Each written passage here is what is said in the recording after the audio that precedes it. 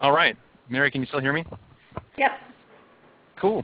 All right, well, welcome back, everybody. Welcome to the first Webmaker call of 2013. The Etherpad for today's call, if you haven't found it already, is at etherpad.mozilla.org/January 8th. That's capital JAN 08. Gunnar is on vacation today, so I will be your humble MC. And before we dive into the agenda, just want to direct people's attention to line 67 and just pause for a sec to see if there's any first-timers joining today's call who want to say a quick hello. You can either say hello in chat or on the Etherpad, as Pascal just did. Welcome, Pascal. Or you can hit *7 to unmute and say a quick hello now. Anybody want to say hello before we get started?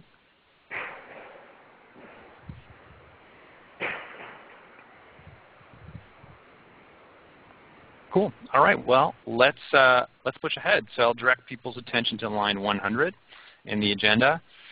And Ryan, I think you wanted to welcome us back and say a few words. So Ryan, are you there? *7 to unmute. I am here and I'm unmuted. Can you guys hear me okay? Yes, we can. Awesome. Welcome back, everybody. I wanted to take a couple of minutes and just welcome everybody back after we all had a nice break. Also to welcome Pascal, who's a guest here joining us today. We got some pretty big plans for this year. You guys have seen a couple of presentations and the most recent board slides from Mark. We've got a few people in some new roles as we're growing really fast, both in our community and in our staff.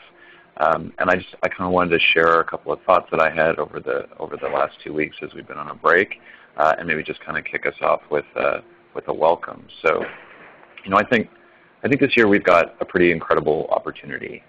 We have together over the past year and a half built something that is really exciting, it is powerful, and it's unique.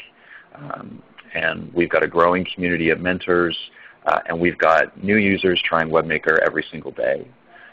And a growing online community from hundreds of thousands of people on our mailing list to our social media community that's growing super fast to our mentor community that is full of excited, engaged, active people who are doing great things every day. And this is a year that we want to take it even further. We want to bring thousands and maybe hundreds of thousands of people to become Webmakers, to see themselves as people who are making the web every day and expressing their creativity and innovation online. And we want to build, in addition to that, a global movement of makers. And we want to be a part of that larger contingent where Mozilla is one key player amongst hundreds of organizations that are building that future of the web that we all believe in. We've already started some of that with the Summer Code Party that we ran last year that was an amazing event, and the UK campaign partnership that we launched at MozFest. And so I just want to start this year off by just saying, the hope that I have for all of you and a commitment from myself that we want your ideas and your inspiration and your leadership in this project. And I'm really excited that you're all here and looking forward to having you step in. And that's the invitation and the call to action is that we really want to hear from you and not just be here, but be in bugs, be organizers of events, be advocates for the things you're passionate about and the directions that you want this organization to go. That's the beauty of an open source project like this. We work in the open so that you can step in all the various places and contribute actively and steer the project. I want you to be outspoken and demanding. Let's push ourselves to make something great that people love, and let's inspire each other with our creativity and in our innovation. And let's also support each other. This is hard work, and especially to do in communities. Let's not pretend this is anything but difficult. There are personalities, there are time zones, there are passions, but we're all equal to the task. And I think we have some amazing people on this team. So trust your colleagues, and let's all help them get better. I'm super excited for this year. I think this will be an amazing year for Mozilla, and I think it'll be an amazing year for Webmaker. And I just wanted to open the call with that. I want to thank you all for your work so far, and I'm pretty excited for what's to come. Go team. Very cool. Thanks, Ryan. Any questions for Ryan or anybody else want to kind of chime in on the 2013 front?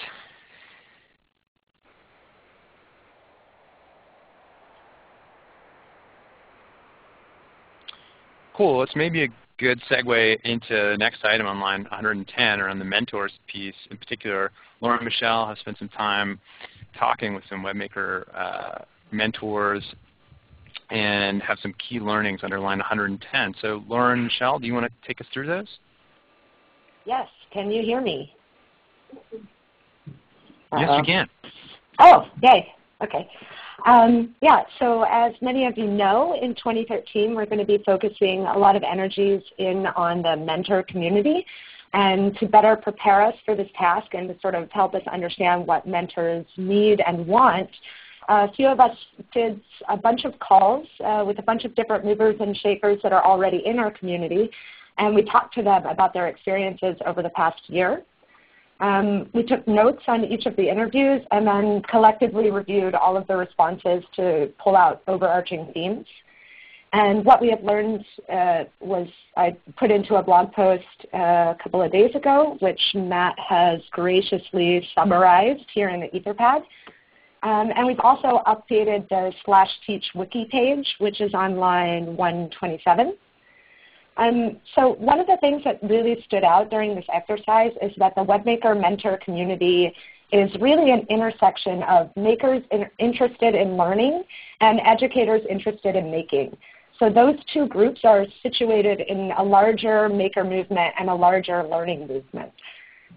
There's plenty of people out there that are interested in the work we've been doing, which you all know, but there are also people that we have to help them understand how exactly they are kindred spirits. So we're going to try and do that next year. Along with the community, we're going to be creating and testing ideas for web making and learning.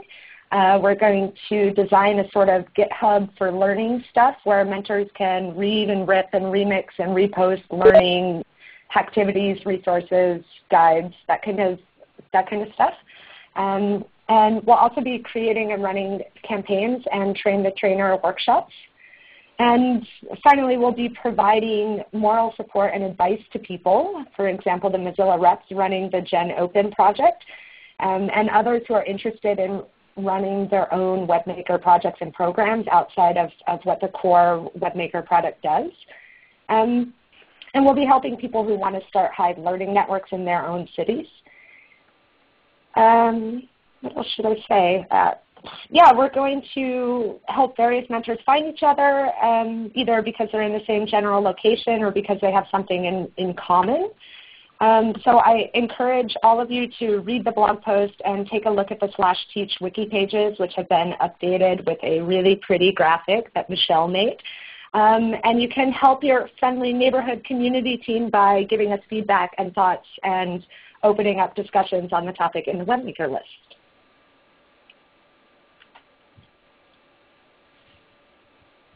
Cool, thanks, Laura. I'm just taking in Michelle's awesome mentor community mountain climbing graphic on line 140. That's very cool.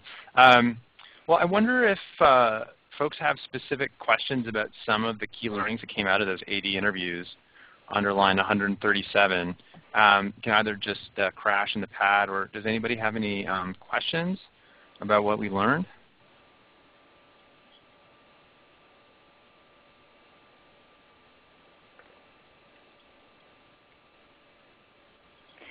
This is Michelle T. I just wanted to call out one of the points that was a big aha for us doing this interview, which is what Laura has on as point number 2 on line 148, that people were saying that they felt that what Webmaker was doing was kindred, and they liked it, but they didn't know what our ethos offering was. And I think as we get, as we start to do kick-ass products and kick-ass projects, I think surfacing this ethos continues to be a really important thing and continues to be the place where we can make what we do a big tent, so that people who aren't necessarily using our tools but using kindred approaches and kindred technology can be a part of it. So I just thought that was a really helpful point.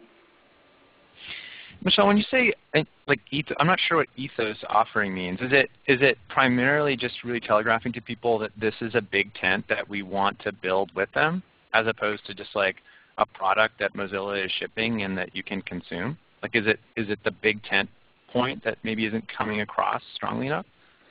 So I think there's two aspects, and others that probably have stuff to add.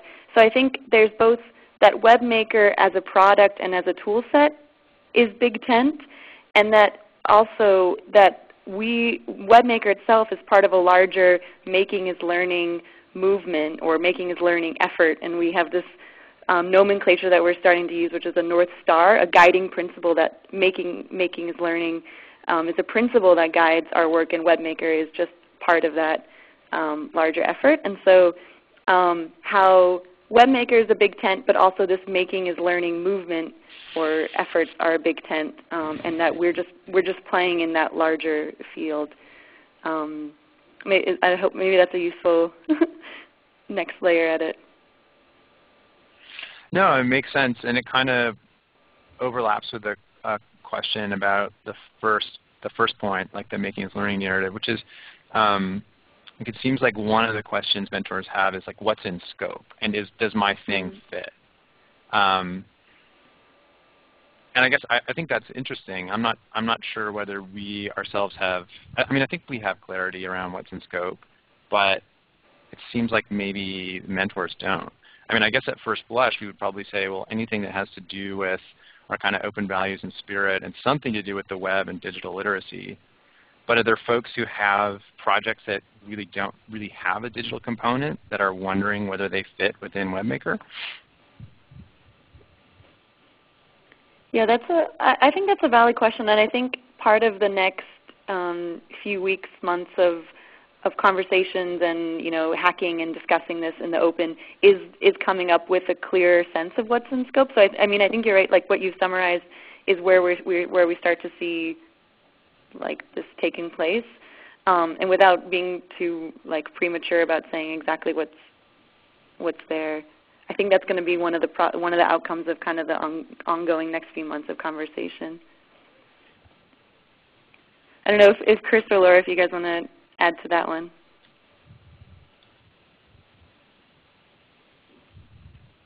No, I think you said it pretty well. Very cool. And I was also really interested to see your point number 3 in line 165. So is this coming from mentors who have a kind of keen interest in like coaching or teaching people but maybe haven't done it before, so they feel sort of confident on the tech side but need help with sort of the soft skills of mentoring for the first time? Yeah, I think that's a big part of it. We have a lot of people who are, passionate open sourcers and passionate technologists, and they want to get involved in their communities and they want to start running events, but they just don't feel really confident about teaching. And we're working under the assumption that actually anybody can run an event and anybody can teach. So people are asking us how do I do that? How do I get confident to stand up in front of a room of 30 kids and share something with them if I've never done it before? So we want to, we're not thinking that we'll create a bunch of resources, but there are resources out there, and we can curate a library of resources that are good. And then that second point on line 167, this is really about solving our own problem. A lot of us, we go to events and we always make a new slide deck. Well, I don't do that anymore, but some people do. So sharing those resources that we all use so that other people can use them as well, and having them in one place so that they're easy to find and easy to filter would be really helpful for those people that aren't as close to the Webmaker project as most of us are. So this is Chris Lawrence. I'm going to jump in really quick. And I'm blown away. I'm blown away by the data and what the people doing these interviews, both Michelle's, Rebecca, and Laura, we were able to glean from this, which I think just as a process point is a real learning moment for us, regardless of even of what it unearthed.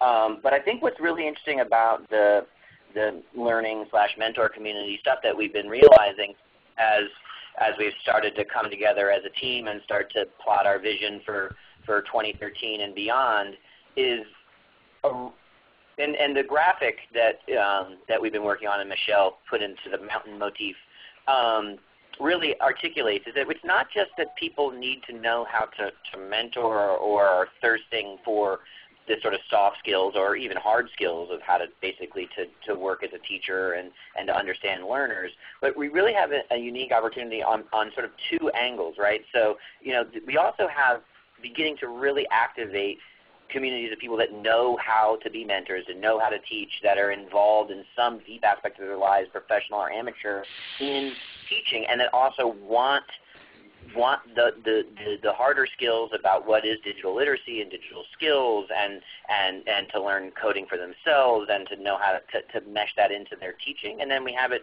from the other side, this sort of kindred tech, where what Laura's just been articulating, that they want those skills wrapped around what skills they have, whether it's hacking or coding or design or web development, what have you, and that we really have a unique opportunity to kind of bookend these two deep desires from large activated populaces and bring them together into this one community, and then where then those skills and training cross-pollinate between these two large constituencies. And so that's really where I think we have a lot of excitement about this year. And I do think it's important to say that we also have large swaths of people who actually have those mentoring skills and are willing, sort of almost in a transactional way, trade those kind of experiences for, the get back about what it is to interact with and design technology. So I think that's really where, that crosshatch of those two communities that we've worked with in 2012 and are now looking to stitch together is a real excitement point. And I think what they've been able to unearth here really tells a story from that from that techie hacker part, and then the Hive work, has really drumming up and starting to understand what that desire is from sort of communities that know how to mentor but want these other skills. Very cool. Thanks, Chris. Anybody else with thoughts or questions?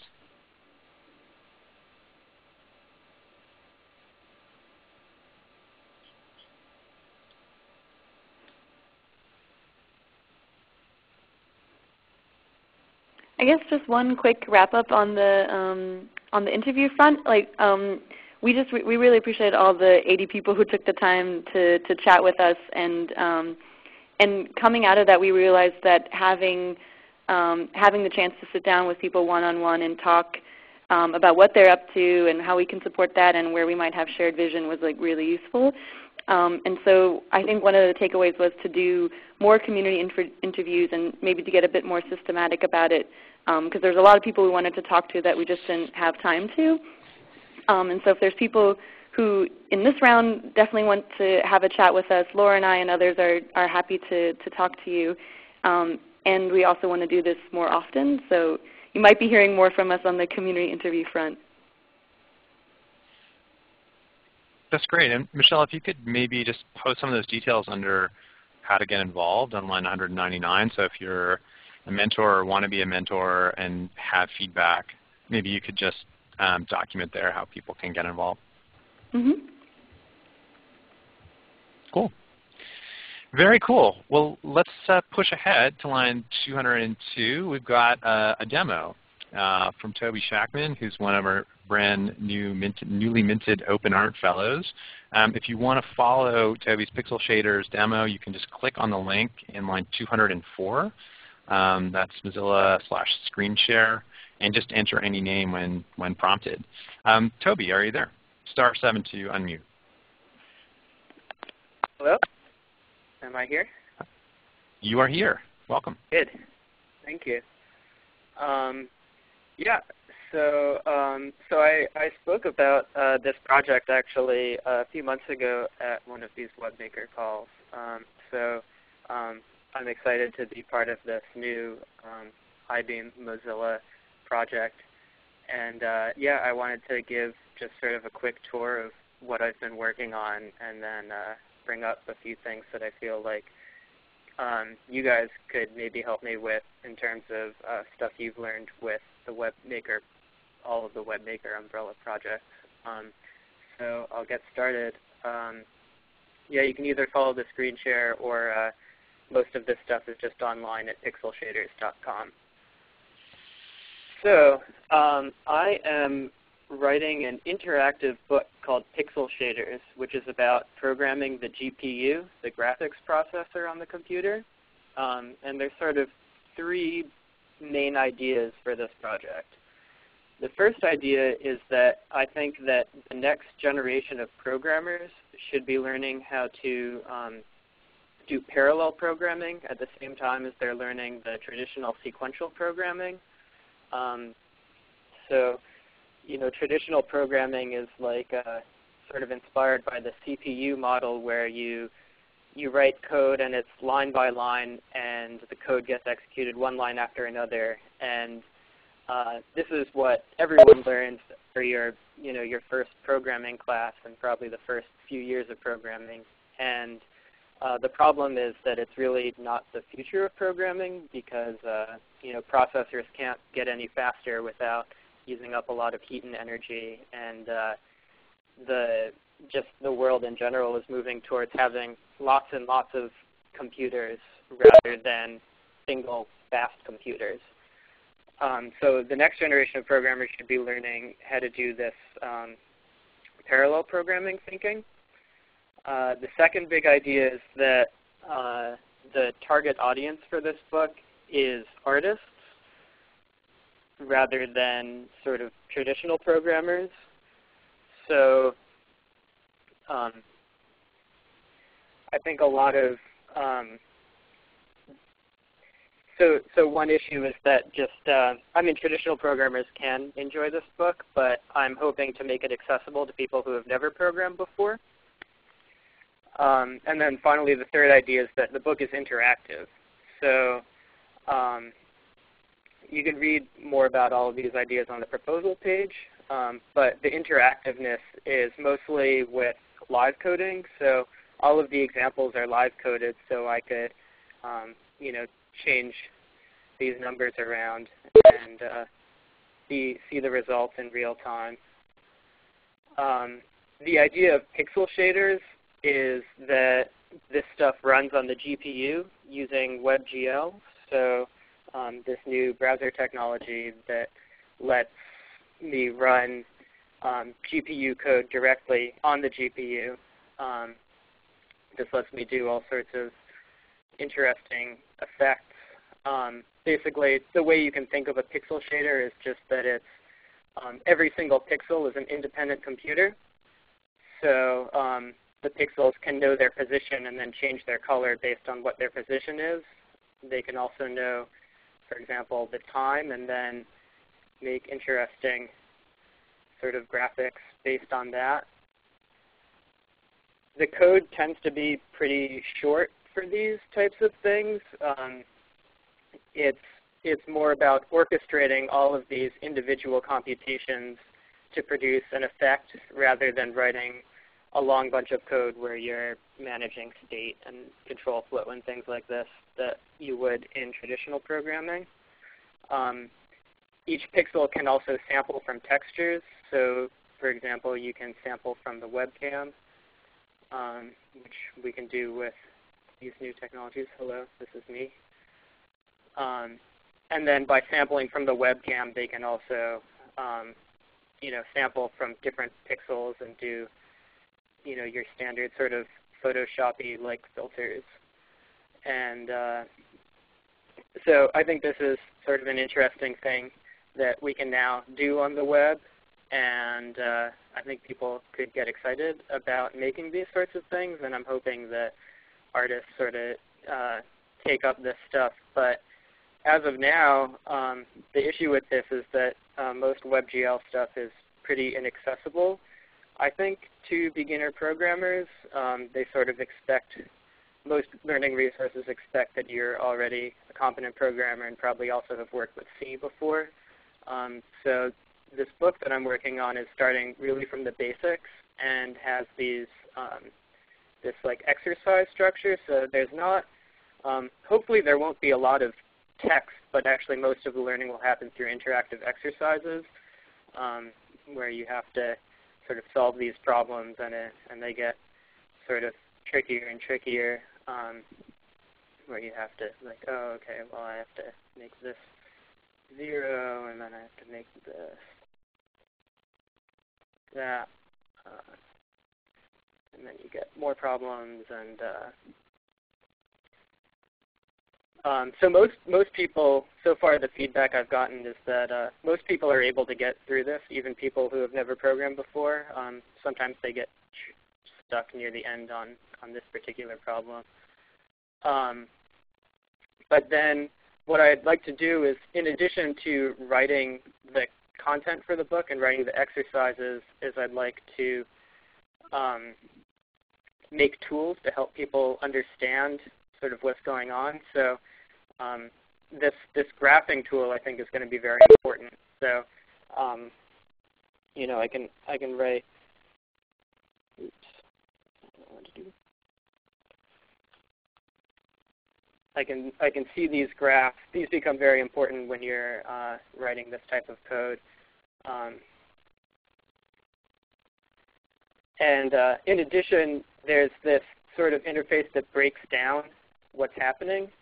So one of the issues with these pixel shaders is, you know, when you read some source code, you know, you get to something like this, and you're like, well, what exactly does that line of code do?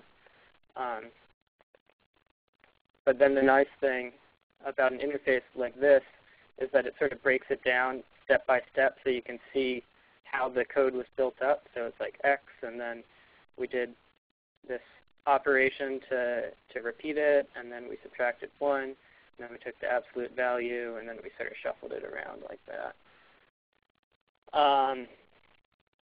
So I'm building various interactive tools that I think will help people understand this type of code even.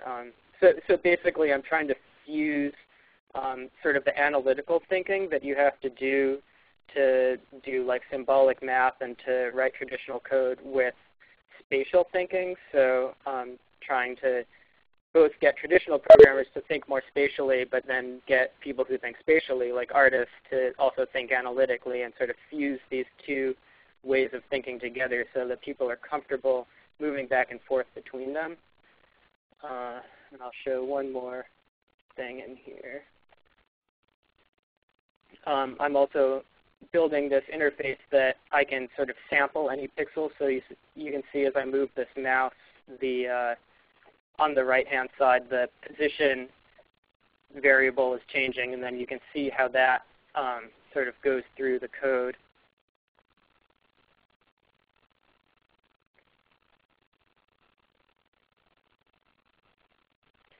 So I guess things that I would be interested in getting feedback on is how to so first of all, this is going to be like a book-length project, I think, and so I want some way for people to be able to save their progress and sort of keep like a lab book or a project book of everything that they've created, so they can refer back to it, and also just on the practical side, you know where they are in the book and which exercises they've solved. So I was wondering if anyone's worked on any systems that do stuff like that.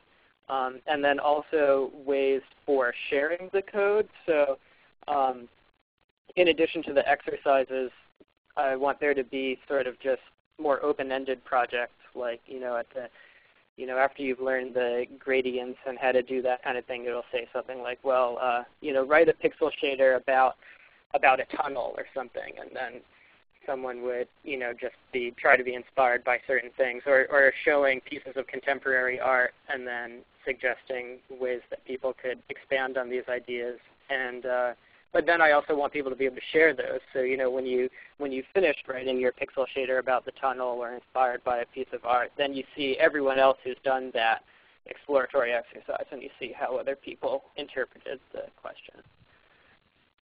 So so those sorts of things I'd like to get feedback on. Also, if there's for this particular thing, I'm actually writing a GLSL interpreter in JavaScript, so sort of a geeky thing. But if anyone's interested in that, I would love to talk to you about that kind of stuff. Very cool. Thanks, Toby. Why don't we move over to questions with a couple minutes we have left for your item. And actually, I've started a placeholder on line 223. I know you mentioned there's a couple specific items you're looking for specific feedback on. So if you could just kind of list them there for folks. But I think there's a question on line 229 about whether there might be opportunities to get some of pixel shaders into Webmaker, and whether there's potentially a good kind of first-timer project or unit of making that would help people produce something with pixel shaders that's kind of cool and shareable quickly. So I don't know if you have any thoughts there. I mean, definitely. What do you mean by quickly? Are you looking for specific chunks of, like an hour-long class, or chunks like sitting down for 5 minutes, or like a 4-day workshop? I mean, just there's all sorts of things you can do, but I think it takes time to like build up deep understanding. So. Yeah, no, it's a good question. I mean, like, so Emma, for example, on line 232, was suggesting that maybe pixel shaders would be a way that kids, for example, could get their hands dirty in a short period of time and produce some fun results. Just posted an example from Khan Academy on line 233. But I guess quickly, is there something you could make in under, say, 15 or 20 minutes as a first-timer, or is pixel shaders a little too advanced for that? I mean, you definitely could. I mean, the thing with like the Khan Academy thing, for example, is I don't think that. I mean, it's cool. So the immediate feedback, of course, is great, but like the kids who really get into the Khan Academy thing, they'll play with it for, a 6-hour stretch or something. The ones who really get into it, and that's where like the deep learning happens, I think. So. I mean, I'm hoping, the reason that I build this project as a book rather than just a website is that I'm hoping to get that sort of attention relationship happening, where someone's engaged with something for, on the order of hours, the way that you would read a book or something, rather than the way most people just visit web pages. So sort of tricky. Cool. Well, thanks, Toby. You're getting lots of love in EtherChat, and some more questions and discussion happening under line 228. So maybe you can kind of just keep chatting with folks there, and I'll just direct everybody to how to get involved links that Toby's posted under line 237 if you want to go further with pixel shaders. Just conscious of time, so let's push ahead to line 245 and the sort of debrief and aftermath report on MozFest. From Michelle. Michelle, looks like you've got sort of 5 key points for discussion. Do you want to take us through those? Sure. Sorry I had to talk a lot on this call, but thanks for Matt for the invite to come on and for pasting some of this in. So I just wanted to share a summary about the MozFest 2012, which was our annual read-write event, which took place in London. And I think each year we learn quite a lot from it.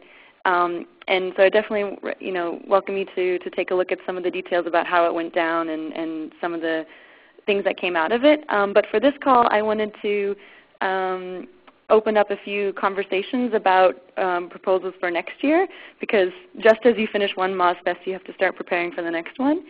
And some of those are listed here, starting on line 254. And so one of the first proposals I had, and maybe many of you can relate, is that we try to release a lot of things right before MozFest. And we're working really heads down and shipping a lot of things, and I think that causes quite a lot of pressure to have things be polished and there for MozFest. And so one of the proposals was decoupling releases from announcements. So I think we should definitely use MozFest as a place to make a big splash and have people playing with top tier tools, but that the release itself, and I think the Popcorn team did this well last year, have a buffer so there's a chance to play and test before MozFest. So definitely chime in if you guys have thoughts in the Etherpad, and then we can maybe open up for a quick chat. And then another question we had was, is 2.5 days the right amount of time for MozFest? So I've heard opinions on both sides. Some people saying it's perfect just as it is. It's just a weekend and it's easy to come to. And other people saying, no, we just get started, just get geared up, and it'd be great to have more time both to be hacking on things and just to be socializing. More time means it costs more money to feed everyone and keep everyone overnight, but it might mean that we get more out of it. So I'd love to hear people's opinions about the length of MozFest. And equally, I think there's a lot of interesting questions around the size of MozFest. At the moment, we have about 1,000 people who come, and it, I think, filled the building quite nicely, and we had 180 sessions, and in general, I think the rooms and the sessions got filled well, and it didn't feel overcrowded or under-attended. But if we want to have more people there, it means we have trade-offs on maybe venues or other sorts of formats and things like that. So I'd love to hear what people think about size. And maybe one thing to counterbalance the size question is looking at how smaller regional activities can be a way for people who aren't able to come to London or wherever they might be in the future, and to do something in their community around the same time or before and feel like it's connected.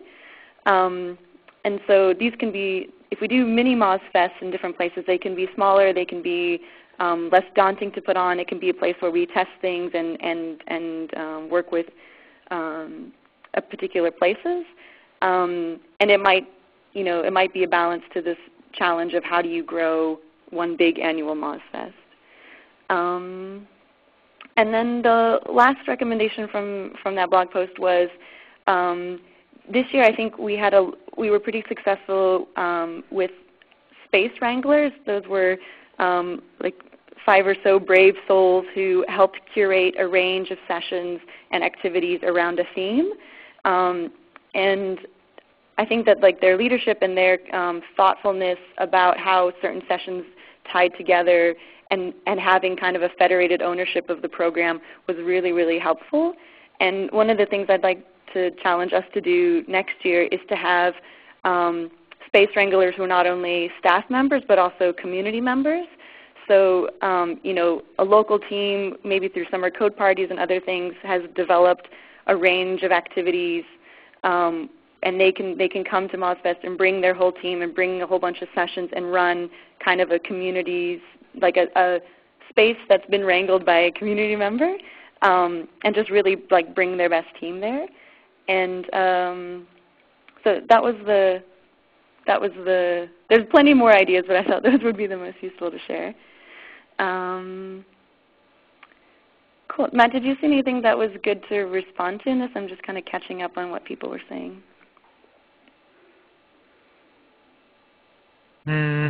I've been too busy writing my own stuff. Let's see whether there's specific questions that jump out. Does anybody have questions on this? I mean, this is a really good summary, Michelle.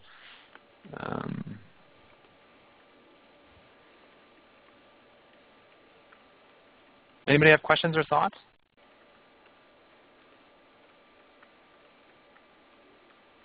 There's lots of good notes coming on the pad. Cool. I'm happy to I wonder maybe if you have could say a minute more, or two Michelle, for people. about the community Space Wrangler piece. I'm not sure I totally understand what you mean there. Could you just say a little more about that one? Sure. So I'll take Chloe and Michelle Levesque as my brave examples of They're MoFo staff members who wrangled a space last year, which basically meant we had a track around hackable games. Chloe contacted the session organizers, helped stitch it together, helped make sure that that space really flowed, and then both her and Michelle were on deck to kind of support the sessions as they ran, and to think about how the sessions could interact with one another. So they hosted that space, or they wrangled a space around a particular topic. And the idea with the community space wranglers is that I think there's a huge opportunity, like people who are running hives in different cities like Hive Athens, or people who are maybe running like, I don't know, an open news community somewhere or whatever, might actually have a pool of local talent and activities that they've developed and tried over the course of the year that they bring to MozFest, and in a similar way host not just one session, but maybe a space or several series of sessions that stitch together as kind of a larger experience. And so that's one way I'm kind of excited to grow the festival program. So maybe that makes a bit more sense. Mm-hmm. Yep, totally.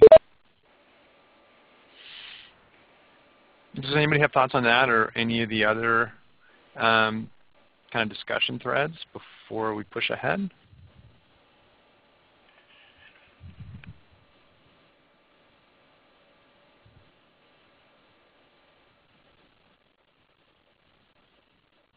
So there's a question under other feedback on line 303. This is a question about like moving MozFest to different cities to build more global community. Do we have a theory, Michelle, about where next year's festival is going to be? And what do you think about this idea of explicitly trying to move it around to build global community? So it's got its ups and downs, and I love to hear what people, if they propose other cities, why they would propose them and why they would propose them. So when MozFest started, when it was the first Drumbeat Festival, the idea was that they would change and be in different cities each year. But once we did one in London and it worked more or less well, we decided you get a lot of value out of actually understanding a space, understanding a city, taking time to build up relationships in a place, having organizing team members who can be a bit of a veteran and know how it works, so that you cut down on the organizational headache of making a big event like this happen. I do know it comes at the cost of putting a spotlight on a new area and new partners and stuff like that. And London isn't the cheapest city, nor is it the only exciting city in the world. So I do think it has its pros and cons, which is another reason why I think the mini MozFest idea might be interesting as a way to say, maybe this year, I don't know, we'll pick Athens because they're nice. Maybe this year we don't have a MozFest in Athens, but we do a mini activity there, see how it goes, see what traction is, and maybe it becomes a conversation whether, 2014 or something, you do a larger event there. But there's definitely a lot of kind of learning when you and like logistics and stuff that go on, which is one of the reasons why we've kept it there, and plus we have an office and lots of good partners and staff, and it just felt right. So that's why it's been in London for a while. Cool. Well, thanks, Michelle. Well, let's push ahead. I'm conscious we've got about 12 minutes left. So Ben Simon, more frequent Mozilla emails in 2013. If you could shave a couple minutes off so we can make sure we have enough time for the last two items, that'd be great. But let's start over to Ben. Ben, what's up with Mozilla emails in 2013? *7 to unmute. Ben, are you there? Going once. Going twice. We will circle back to you. Let's push ahead to line 353. Night Mozilla Fellows onboarding in 2013. Dan Sinker, are you there? I am. Can you hear me? Loud and clear. Awesome. Yeah, I just wanted to let everyone know that over at Open News, we're hitting 2013 running. Erica's already in Boston. I'm en route to Boston a little later today. And we have all 8 of our 2013 Knight Mozilla Fellows either in the air or getting ready to get in the air to converge on the MIT Media Lab this week. One of the things that we learned coming out of the fellowships last year was there was a great deal, a big benefit in bringing our fellows together. And we didn't actually have a chance to bring them all together last year until about halfway through, well, not halfway, but early summer of last year. And so one of the things in thinking about how we tweaked the fellowship this year was to bring all the fellows together right at the start, before any of them have actually begun at their newsrooms, so that they have a chance to really get to know each other, and most importantly, to really begin to work with each other.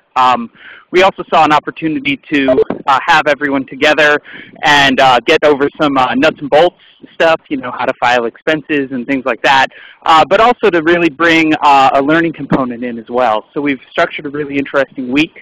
Tomorrow we do a lot of nuts and bolts. We have some of our 2012 fellows in to talk about how they worked with their year. We have some of our news partners in to give a little bit of a sense of the history of developing in the newsroom, as well as their hopes for their fellows.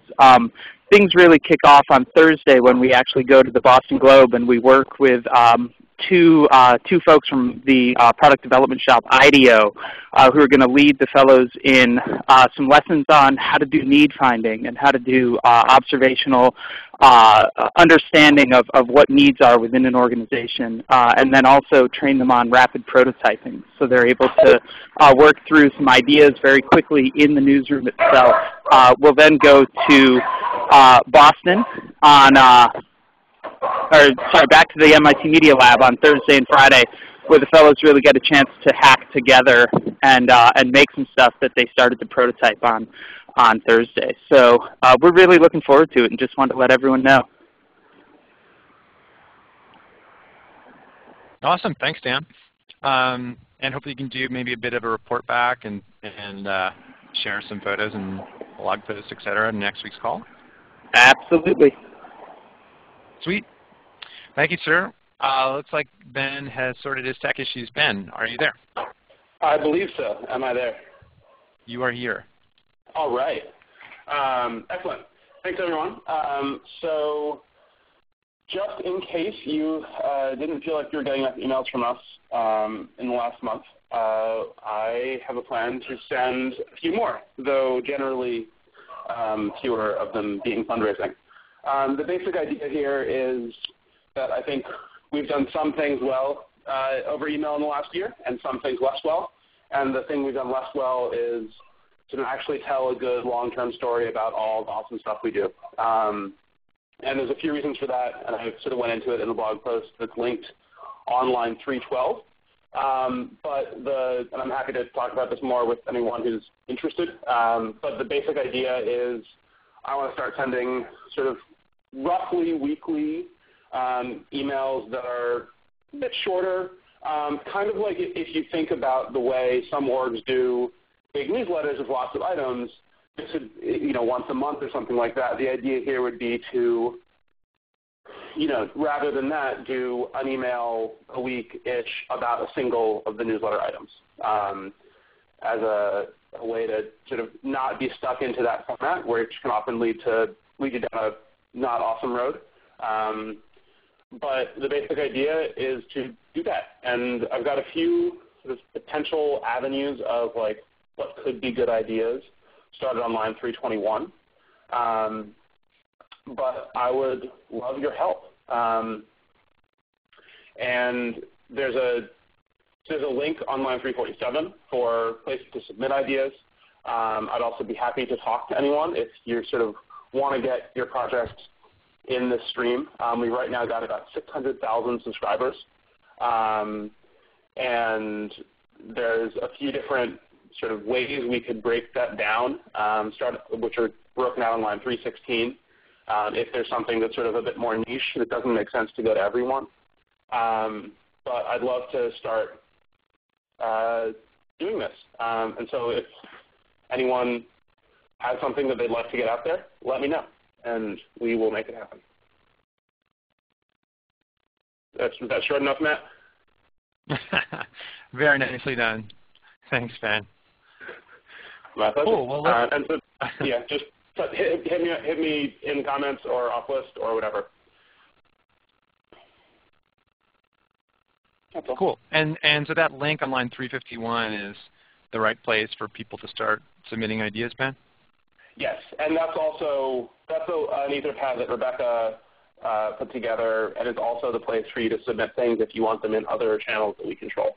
So that is your, like, if you want anyone on a sort of communications angle to be getting word out about your stuff, put it in there. Very cool.